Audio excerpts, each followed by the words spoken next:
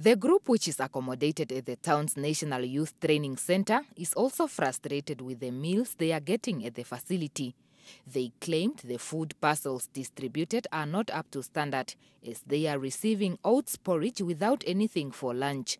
They further claim that ablution facilities are out of order, as water is running all over the bathroom floor, with some room doors without door handles.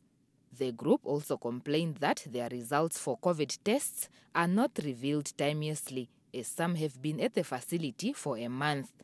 They fear the situation could result in them contracting COVID-19 as they mix with the new arrivals at the facility.